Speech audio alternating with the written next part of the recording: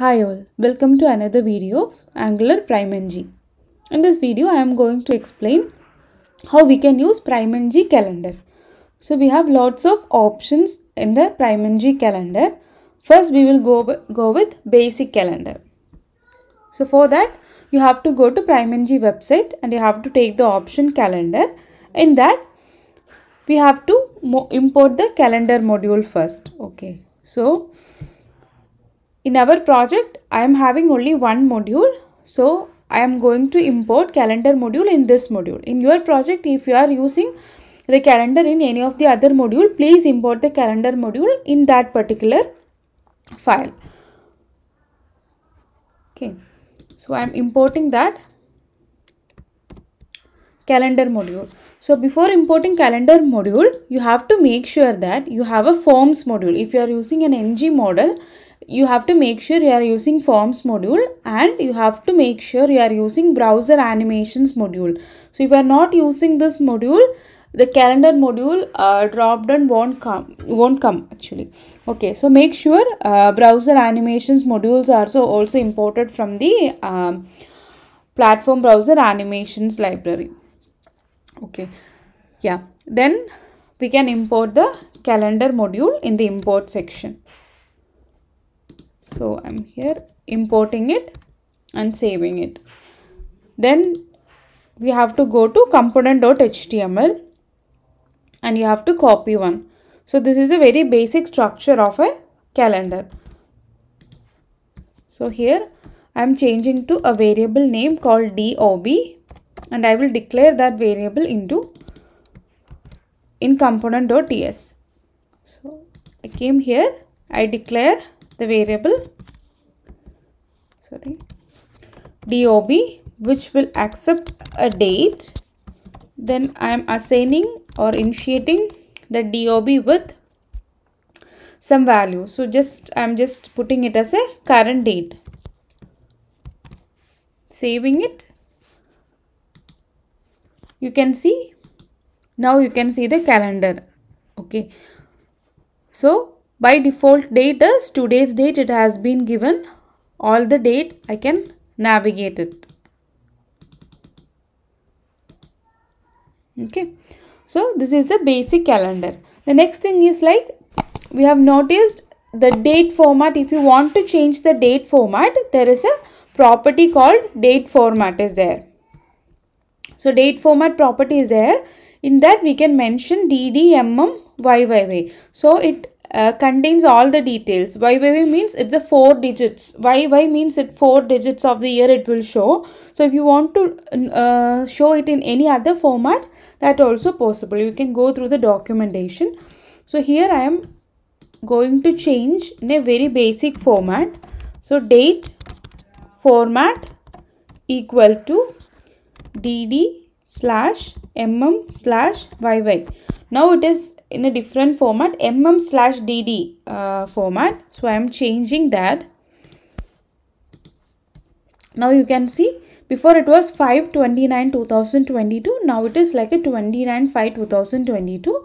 Whenever I am selecting a date, it has been changed that. The next main thing we normally used in the calendar is validation, like a MinDate validation and MaxDate validation. So for that purpose, I'm just putting a variable like a MinDate and I'm setting a new date.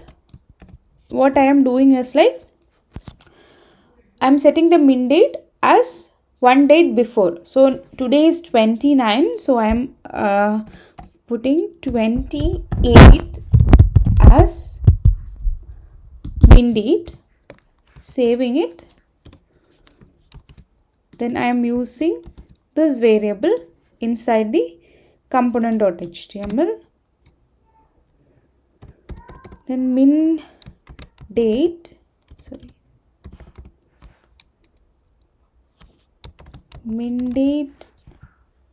equal to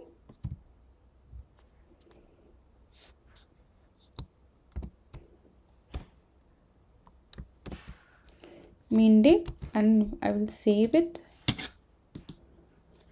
Now you can see my min days, all the dates before it has been disabled, and it min date has been set as the 28, that is one day before. Okay, the same way we can also set max date as well.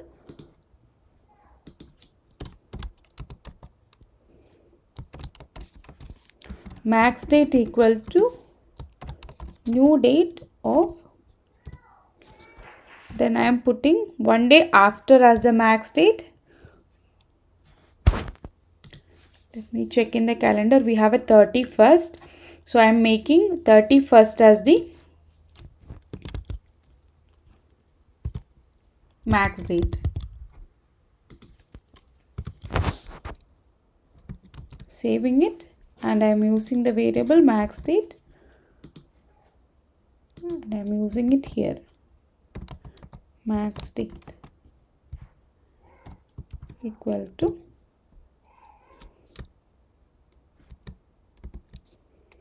save it. So here you can see after 31st also it has been disabled. When you go to any other month also, you can see it has been disabled. So this is the min date and this is the max date. The other thing you can able to see, I will be able to edit directly here like a 21/6.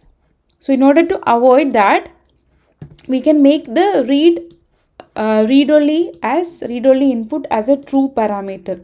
So you can see here there is another option like read only input. So if you are making the read only input as a true, user cannot be able to edit anything directly. Otherwise, I'm just removing this min date and max date and I can show you better. So if I'm saving this one, you can see everything has been enabled, and it is very easy for to navigate to the next month or 2023 as well. 24, you can easily navigate by typing anything. Okay, but in order to avoid, if user is typing any min date or max date which is not a valid, it is getting cleared. Or if you want to avoid that, what you can do is like, let me keep min date and max date, and I can put read only input as a true. So what will happen is, I cannot able to type anything in the input box. It will be in a disable mode. It will be a read only input. Okay, so that is the other option. Then if you want to see the time as well, there is an option called show time as true. Here it will show only the date, right? The same way, if you want to see show time as true,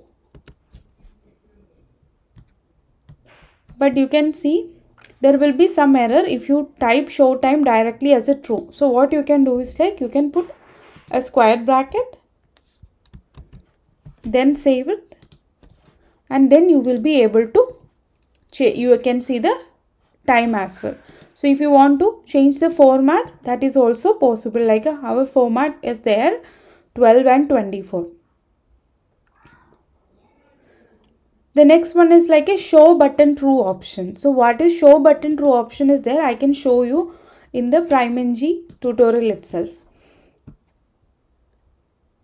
If you go to the, here there is a link of StackBlitz, so when you can go through it, there are different options are available. Okay, so if you want to disable something, and if you want to min and max, every different options will be available.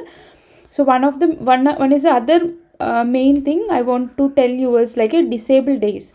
So if you want to disable some days like a Saturday, all Saturdays and Sundays, if you want to disable inside the calendar, there is a simple option like that. Let me remove all the other options first. Yeah, there is another option called disable days. Then you can put an array of 0, 6. Then what will happen is,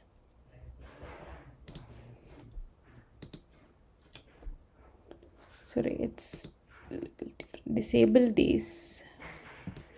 So it should be also in the square bracket. Save it.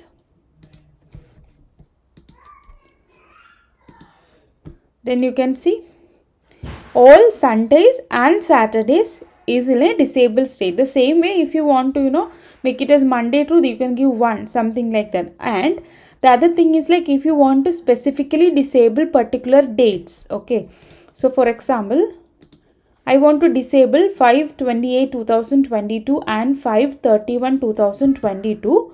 There is disabled invalid date, something like we can give it invalid dates equal to an array. In that you can push the invalid dates. Okay, so MinDate and MaxDate and save it, and we can make invalid dates as the disabled dates. Disabled dates equal to, save it. So you can see 31st it is a disabled, and I have disabled 28 seems. Let me change to 28. Let me change to 25. Then you will be able to differentiate properly. So 25, you can see 25 is a disabled date, 31 is a disabled date. That also option is also available. Okay. Then the next option, the main option is like range. So if you want in order to make a start date and end date, there is an option called a range date. So if you select two dates together, this will be considered as a start date and this will be considered as the end date. For doing that, there is a parameter called range option is there. So we can enable the range options. I can show it to you. You can see we can make a selection mode as a range.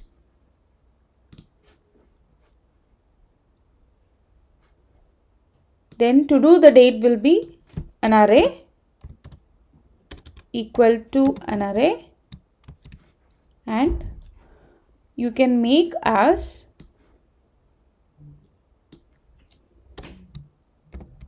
selection mode as range.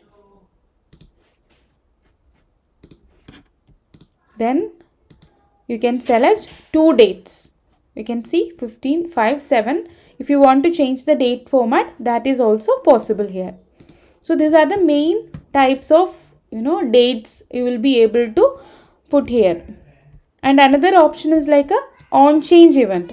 So based on the on change event, we can trigger different functionalities as well. So let me show you the options of on select or on blur, on show. So on month change, year change. So mainly we can focus on the on select option. So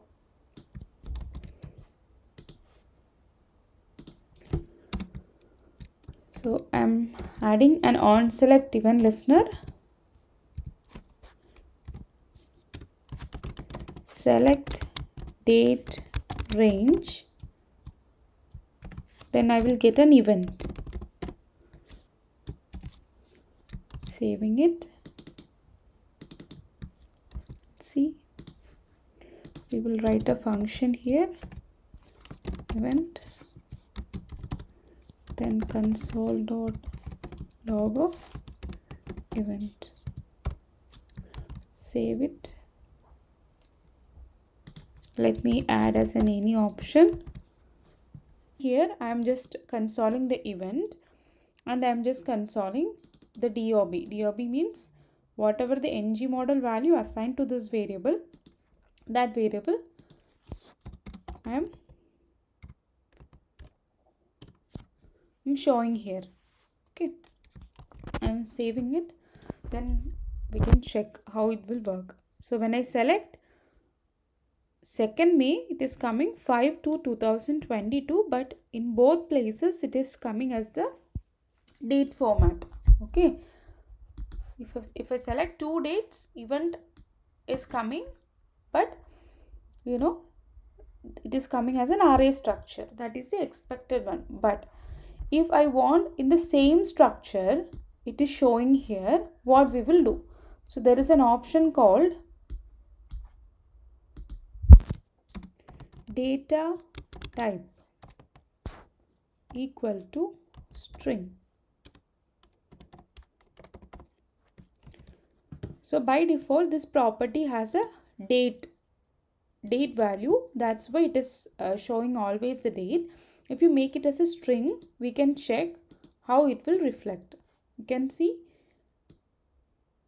in the ng model value, it has been pushed the same structure we are selecting. So we will get the same structure. If you want to change the date format equal to dd YY, save it.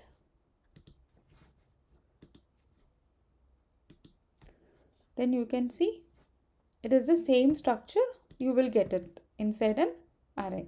So this is the one which is called date type, we can use it.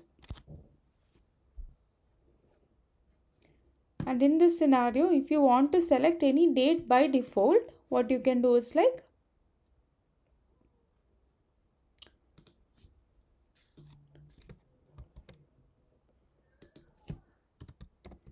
if you want to show MinDate and MaxDate, something like that, you can put MinDate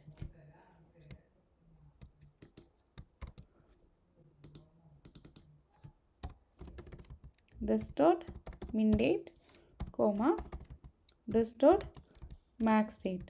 Save it and it will appear like that. So while